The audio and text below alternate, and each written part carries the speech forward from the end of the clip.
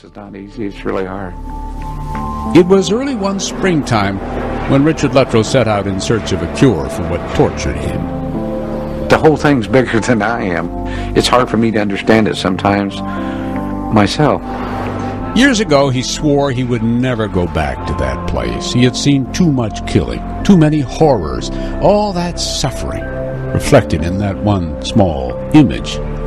But now, here he was, on his way to Vietnam, drawn by a photo no bigger than a postage stamp, and like a live thing it had made its way from a dead man to a dusty trail in Vietnam, to an American GI, a war memorial, to a book, to a wallet, to this bag, on its way home. Just the fight I've been looking for, huh? To present the picture to that little girl, the daughter of the man he killed. Will he even know her? He's no teenage grunt, and she must be, well, 40 or so. It's the smell that hits him first. Every memory has one. Normandy, Vietnam, Iraq. The day before he is to meet the girl, now woman, in the photo, Rich is almost beyond nervous. I'd almost rather face combat again than face this girl.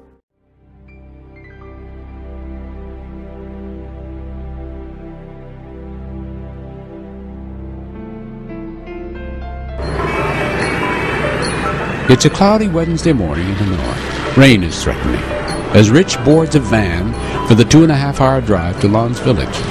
A drive through a world changing fast, but still utterly different. Past markets crowded with faces amazed to see this entourage, this white-haired man.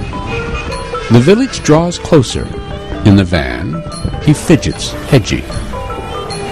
Yeah, I have to bring flowers. And then suddenly Rich and Carol are here, walking. Here is where that somber, serious soldier lived, had his children, the place to which he never returned. How you feeling? Nervous. And then, just around a stone wall, Rich sees a woman and is sure. I've already seen her. I know who she is. He takes a moment to compose himself, then walks toward her. And here they are. They had never laid eyes on each other before. Ciao, Sheila. For a few seconds, they don't know what to say. They're intimate strangers. Đi hôm nay, thôi. He recites a sentence he has learned in Vietnamese. Cô chi bà cha, cô chi ma thôi. Today, he says, I return the photo of you and your father, which I have kept for 33 years. Xem tattoo, chào thôi. Please forgive me.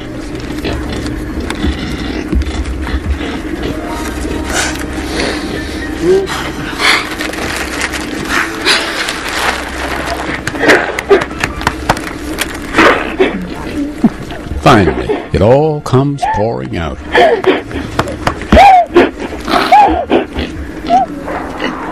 This terrible, painful release.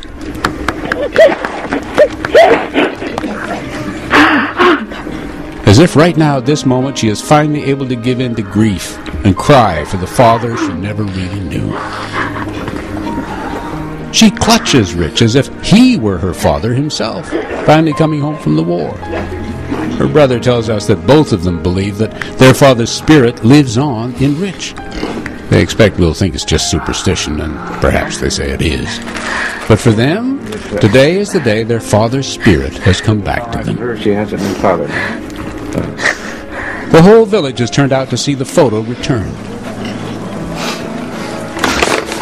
Once Rich had wondered about formality, ceremony, but not now. I told her this is the photo that I took from her father's wallet today that I shot and killed her, and that I'm returning.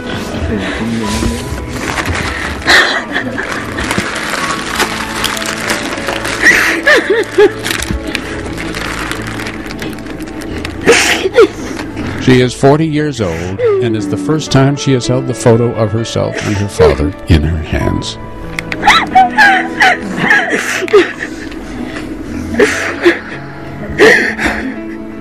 And in this moment, and during the afternoon that followed, He died a brave man and a courageous warrior.